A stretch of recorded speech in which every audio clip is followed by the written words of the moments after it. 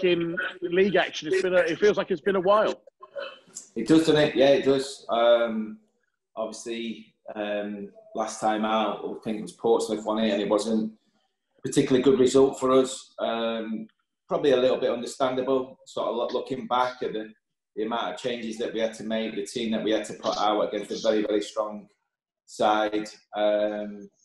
So, yeah, as you can probably imagine, we're looking forward to tomorrow. We've had a couple of good cup victories and feel a little bit refreshed, ready for the game. You've had some players away on international duty. I assume they've been back for a short while. Are they all okay? Well, they're only actually back in this morning, so I can't really give you the answer to that at this moment in time. No, because obviously when they return, they have to be tested, etc.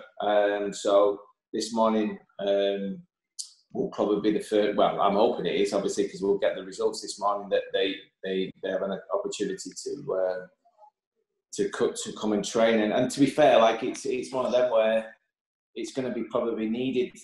We need as many bodies as we possibly can, because when I looked at the fixture list or potential fixture list yesterday and seeing that we've got, about 10 games in 31 days or whatever it may be, potentially, it's a little bit scary looking at it.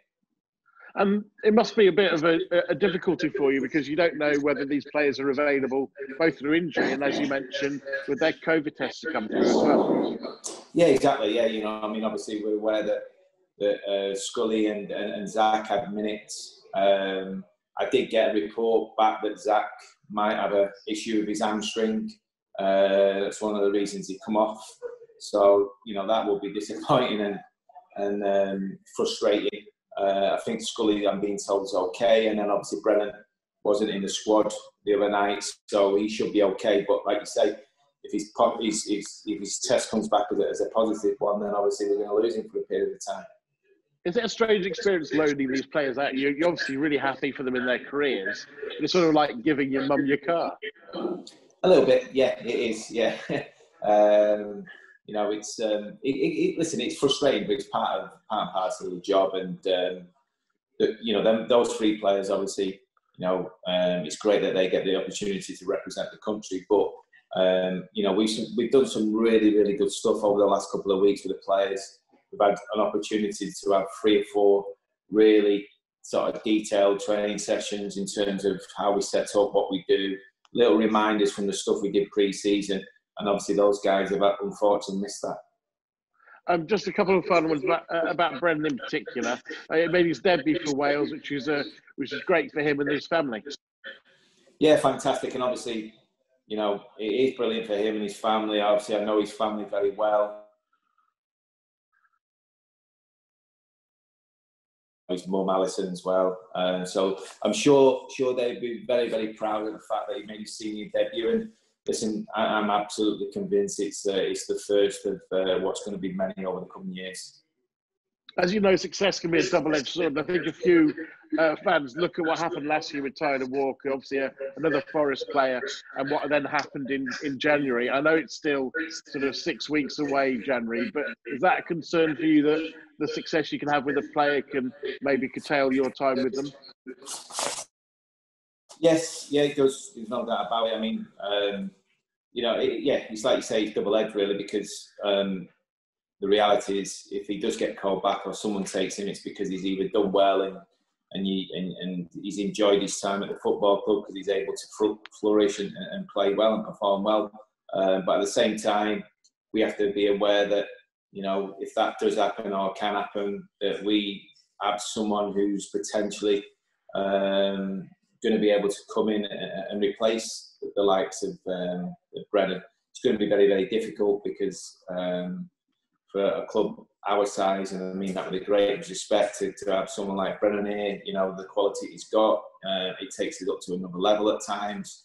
I think the disappointment from last season was obviously the timing, probably more than anything. That obviously it was a couple of days before the window's shut, and it gives you less time. So I think the opportunity for potentially Brennan to go back, God forbid, I think is a lot earlier in the window. So then that gives us the opportunity to make sure that if that is the case, we can find a replacement. But you know, I think at this moment in time, and I don't want to be sort of making these decisions because obviously Chris has gone in and he's the new manager.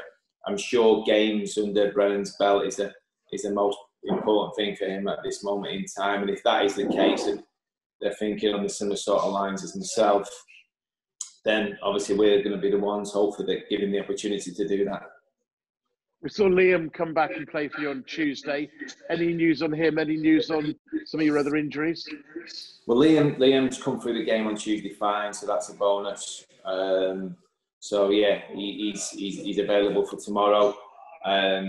Lewis is 50-50.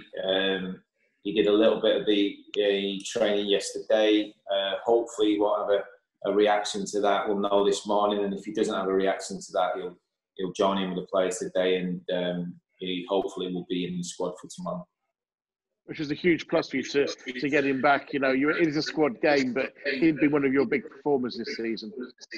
Yeah, he has. I mean, not only has he sort of brought goals to the team, played well in terms of technically and tactically. He's a physical presence in both boxes.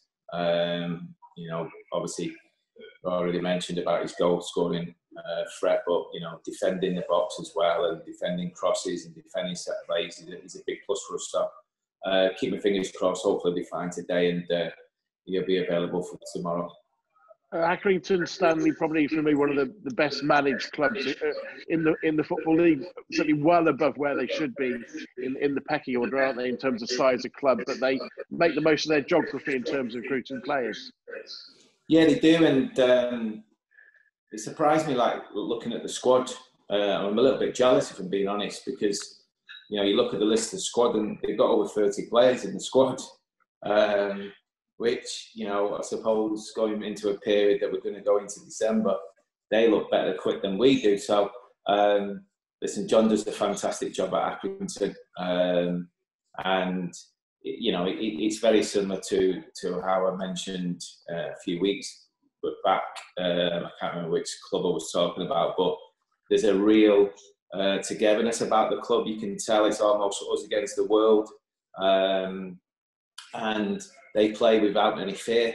You know, there's no pressure on them to you know, do particularly well in the league or finish in a certain position. And I think that just gives them sometimes that little bit of freedom that you need to go and win games. A result aside, it was a dramatic game last time you played them, just before the lockdown at Accrington. I'm sure as a manager you wouldn't want a game with perhaps that lack of control that there was that afternoon this Saturday. No, yeah, I mean, it was crazy, but it was a completely different team. I think this group is completely different to the one that sort of went on the field last time out. I think the biggest disappointment last time out was, you know, to go ahead. We went ahead 3 times in a game and still lost it. So that's not a sign of a group that's got a particularly strong mentality. So, you know, this time around, you know, I'd like to think that if we do go ahead in the game, yes, once that can happen and you can lose the game 2-1 or whatever it may be, but not 3 times, and I'll be bitterly disappointed if that ever happens again. And finally, for me, start of a really tough week, 1,200 miles. You've talked about that before. A lot of travelling for your players, and a lot being expected of your players in the next week. Yeah, it's going to be really difficult, like super difficult. You know, I'm looking at the board here as we're speaking. We've barely got a squad fit for tomorrow in terms of numbers. I'm not sure if I'm going to be able to fill my bench. That's how low we are. So to do that, travelling on the back of having limited numbers, and then looking at next month's fixtures, like I've already mentioned, I think, you know, from the Wigan game on the 1st of December to the Hull game, there's 9 games in 29 days. So a little bit daunting, but at the same time, it's quite exciting as well, because there's nothing better than playing games. Sorry, one final question. You obviously you mentioned you might not be able to fill the bench. It might sound an odd question. There's been a lot of talk about having more subs in the Premier League. If that was available to you, do you think that would help in terms of trying to avoid some of the injuries that, you know, inevitably because of games you're picking up? Yeah, well, apparently it is available, I think, from tomorrow, from what I'm being told. Yeah. From what I'm being told, we can use 5 subs from immediate effect. So it's going to be really interesting, because I'm looking forward, and I'm not saying it's going to be me, but I'm looking forward for the first manager to make 5 subs at half time. I'm sure it'll happen. I'm sure it'll happen. You know, there's going to be a manager out there who's going to be really, really disappointed with his first half performance.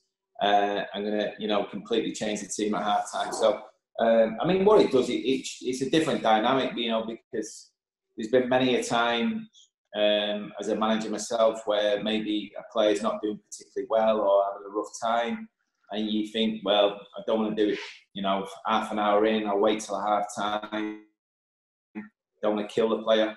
But I think with 5 subs, what it does is potentially give you that option to do it early. I think it definitely does help the bigger squads, there's no doubt about it, but we've got to try and use it now it's in as best as we possibly can.